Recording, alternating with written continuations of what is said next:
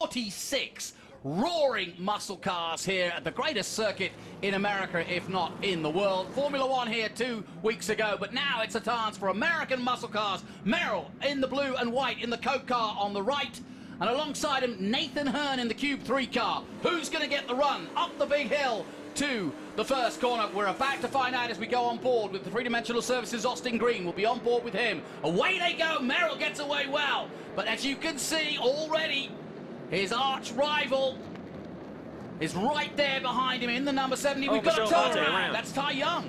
Or is that Abate? That's Abate. Yep, you're absolutely right.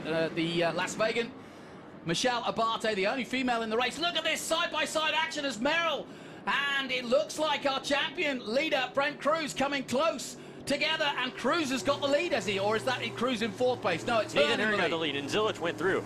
So that was kind of like a tram line. So Nathan got Merrill out of line, and then Zilich just followed him right through. So Nathan is leading this race in the perfect position he wants to be in. So he's just trying to get a good first lap in, get those tires nice and warm, and get a good clean lap to try and pull as much of a gap on Zilich as he can. Nathan Herne made his debut here, got fourth place, Scott, last year, and now look at him. He has got bags of confidence. Yeah, and you see these cars moving around. We saw the onboard there a moment ago, and just feathering the throttle because the tires are not up to temperature, as you're talking about, Evan. It takes about a lap and a half until you really feel that the car is underneath you. All the dancing around that the cars are doing right now, you got to be cautious to make sure they don't hit a curb and bounce into somebody beside you, cut tires, all that sort of stuff. I was really surprised on the very first turn. Those guys were side by side on cold tires going through the S's. A little bit risky, but you know, they're race drivers. Zilich going into second place. Annunziata makes up a move.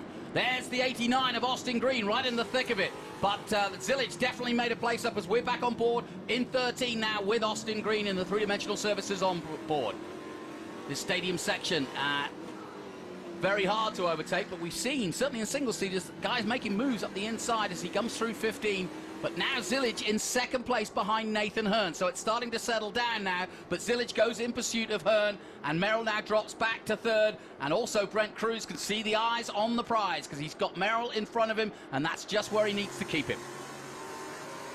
Yeah, Cruz has done all he's needed to do this race. He's kept the car clean, he's going. He's in a good, safe fourth position. So he's just doing everything by the books to win this championship. Well, they're not worrying about track limits. Look at them go.